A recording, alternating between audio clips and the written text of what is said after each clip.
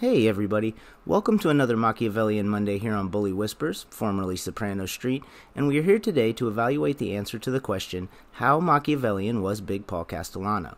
As someone who spent many years under Carlo Gambino and eventually became boss of the Gambino family himself, it would be very easy to assume that he was, but this is not necessarily the case. For viewers new to the series, Machiavellianism is much more specific than just the general notion of being an effective schemer and that the ends justify the means. The Prince is essentially a how-to-rule manual for current or aspiring leaders, detailing the most effective ways to deal with specific circumstances and different types of people based on Machiavelli's historical observation. It is held in very high regard by the Mafia, and is even known to have been referenced by Big Paul's mentor, Carlo Gambino. So, how Machiavellian was Paul Castellano? In evaluating the answer to this question, we will first take a look at his general personality before digging into the role good fortune played in his rise, the lessons he failed to learn from that good fortune, how he strayed from the Machiavellian path, how even when he didn't stray it came back to bite him, and ultimately, how he became a great example of Machiavellianism in action, even if it wasn't always him that was pushing in that direction. When evaluating his personality in general, we will first start by addressing his level of boldness, for Machiavelli said that, with a few exceptions, good fortune is like a woman, a lover of men with the audacity to command her, and Big Paul was quite bold. And he certainly wasn't shy about voicing his dissatisfaction if his Christmas present wasn't big enough, if the envelope wasn't thick enough. In this particular case, however, his type of boldness would be one of the few exceptions Machiavelli was referring to, and Big Paul's good fortune would come in different forms, but we will get back to that in a bit. The other aspect of his personality that we will take a look at is his intellect. According to Machiavelli, there are three types of intellect, the lowest of which, the third level, is incapable of understanding either on their own or through showing of others. While some may half-sarcastically remark that he belongs in that group due to the many lessons he failed to learn from Carlo Gambino, more realistically he fell between the first and second levels. The second level, which is capable of understanding what others show them, is pretty much a given due to the simple fact that he lasted as long and made it as high as he did. Someone with a complete inability to understand would never be able to do this regardless of to whom they are related. Beyond that, Big Paul's ability to comprehend is what made him useful to Gambino. Paul became a capo and a key player in the boss's plan to develop the so-called white rackets. And also what set him apart from the average gangster in the family. And of course, that didn't go over with the meat and potatoes thieves, down at the bottom, because they didn't know how to do that. The first level is someone who is able to understand on their own, and a case can be made for him to be considered on this level due to his prowess on the business side of things. However, he appears to demonstrate a lack of awareness, specifically in regards to situation and perception. This lack of awareness played a large role in his downfall and would be inconsistent with Machiavelli's first level of intelligence, leaving Big Paul in what would probably be considered the upper portion of the second level. While Paul's intelligence certainly didn't hinder his rise and probably even helped it, his ascension seems to be sparked primarily by several instances of good fortune. First, his father introduced him to both running a legitimate business through his butcher's shop and the underworld since he ran the local lottery. Second, even though his father wasn't a heavyweight, the Castellano family was respected enough to bring over and help out Paul's third and by far most significant turn of good fortune, his cousin Carlo Gambino. To be fair, Big Paul did a few things of his own accord during his rise, which did help his reputation. When he and some of his friends robbed a clothing store as teenagers and he was arrested, he refused to give their names and served a short time in prison for it. Similarly, he served time for contempt after refusing to answer questions regarding the infamous meeting in Appalachian, New York, at which he was one of the gangsters arrested. That being said, and his teenage foray into robbery aside, he was never really considered to be a street guy, which was reflected in his reputation after Gambino named him successor. So when Castellano became Don in 1976, many saw him as someone who rose to the top because of his relationship with Gambino, not because he had paid his dues on the street. So at this point, from a Machiavellian perspective, he is the leader of an area with long-standing aristocracies, which would be similar to the mob, and he came to power via the nobles, specifically Carlo Gambino and Neil Della Croce, as opposed to attaining power via the people. Quick side note, I included Della Croce as a noble who was responsible for his power because if he hadn't been such a good sport about being passed over and decided to fight Big Paul, at the very least a lot of damage would have been done to Paul's crew, and there's a decent chance he would have beaten Paul outright. Let me know who you think would have come out on top down in the comments. Either way, according to Machiavelli, when taking over this type of entity, under these circumstances, the most important thing for a prince is to not rock the boat, so to speak, and here we see him do one thing well, and one thing terribly. From a Machiavellian perspective, a wise prince takes good advice, and this is exactly what Big Paul did by keeping Della Croce as an underboss. Not only did this keep peace from a practical standpoint, it also put the perfect person in the right spot according to the prince. Della Croce was an almost textbook perfect number 2, however, his extreme effectiveness in that capacity may have enabled Paul to drift further away from the Machiavellian path, but we will get back to that. The other thing that Big Paul did was to raise taxes within the Gambino family. Castellano has the rule. From now on, I get 15%. And here we see two Machiavellian principles working against him. The worst thing a prince can be viewed as is a violator of his people's property. As everybody said, wait a minute. This guy is making money like it's going out of style. What has he got to chisel another couple of dollars? And an extension of not rocking the boat, which is to keep taxes the same.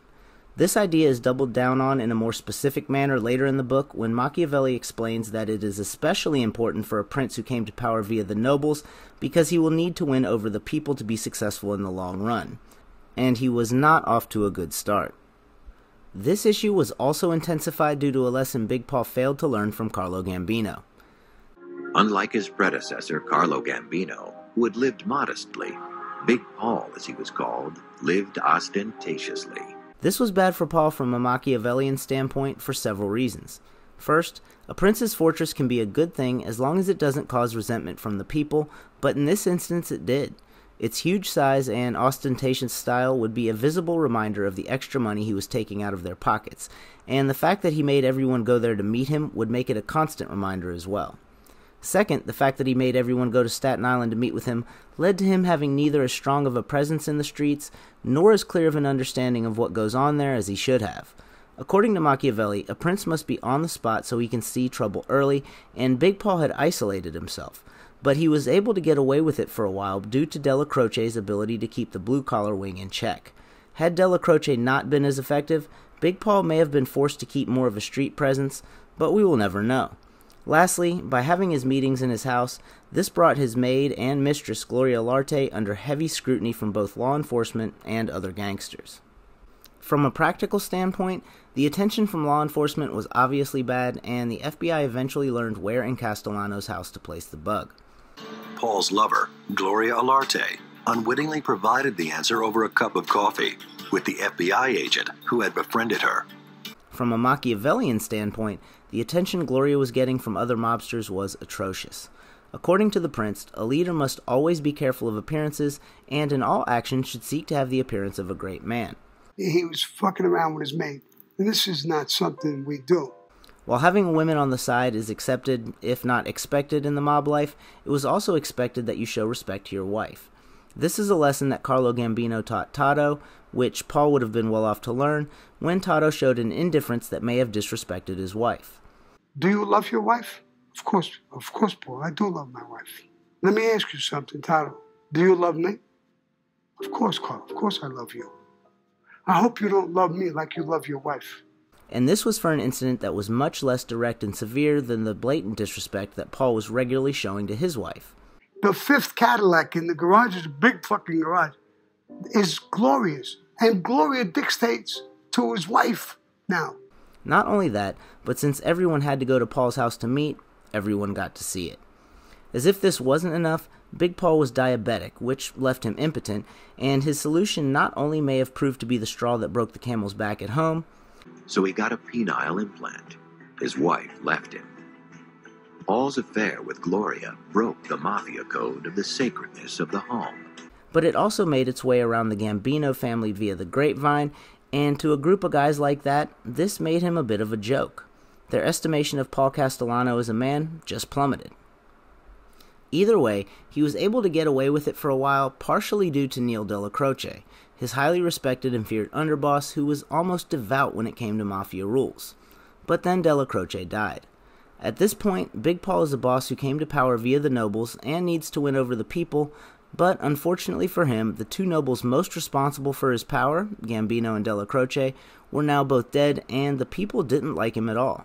Aside from being viewed as not having earned the position, his raising of taxes, his obliviousness to his reputation, his other missteps like the Westies, and his tremendous downgrade at the number 2 spot from Della Croce to Tommy Bellotti left him open to attack. When it comes to takeovers, Machiavelli states that a prince has 2 fears: threats from within and threats from the outside. From within, the prince states that the areas that have long-standing aristocracies are both easier to conquer and harder to hold for the same reason. It only takes one upset baron to open the door. This is a lesson Big Paul should have learned from his mentor Carlo Gambino, who had Albert Anastasia taken out in his own bid to move up, similar to how Frankie DeCicco would switch over to Paul's main upset baron, John Gotti. Now, in and of itself, this doesn't mean disaster, for as Machiavelli expresses, a prince who is highly esteemed is harder to conspire against because not only do the conspirators have to fear the act itself, but also the aftermath. Unfortunately for Big Paul, he wasn't particularly highly esteemed within the Gambino family. To make matters worse, he weakens his own position by having a lot of the people who would have inspired the fear of that aftermath, such as Nino Gaggi and Roy DeMeo, killed. The other aspect of the aftermath that any conspirators against Big Paul should have had to fear is retribution from the other 4 families. Depending on what book you're reading or documentary you're watching, it was either the Genovese and or Lucchese families that really had a problem with it. This is evidenced by the fact that they ordered a hit on Gotti, which killed Frankie DeCicco instead, but not much else was done beyond that. Whether this was because the other families really didn't care that much, or they just weren't in a position to, is irrelevant when evaluating Paul from a Machiavellian perspective, since either way, Paul was relying too heavily on good laws and good fortune. Now, we've seen the role good fortune has played in Paul's life so far, from his rise via Carlo Gambino to having such a good sport for an underboss in Della Croce. But in this particular instance, he was relying on the other families being in a position to retaliate and on their obligation to do so under Mafia rules. According to Machiavelli, there are 2 ways of resolving conflict, through law and through arms. In this situation, Mafia law dictates that no boss be hit without permission, and if an attack is made, it is met with swift, decisive retaliation. Unfortunately, when dealing with people whose entire lifestyle is built upon breaking rules, expecting them to follow yours 100% of the time is rather unrealistic. So when laws fail, a prince must resort to arms, which, between dividing and distancing himself from many of the street crews and the killing of many of his own top enforcers, Big Paul was not really in a good position to do. His firepower was dropping while the conspirators was rising at just the moment when Big Paul and the other bosses' good fortunes were going south. Ultimately, as Machiavelli expressed, a prince can seem happy today and ruined tomorrow if relying on good fortune, which Paul was. And for him, tomorrow was December 16th, 1985. It was said he was the boss of bosses, Paul Castellano, gunned down on a crowded New York City street.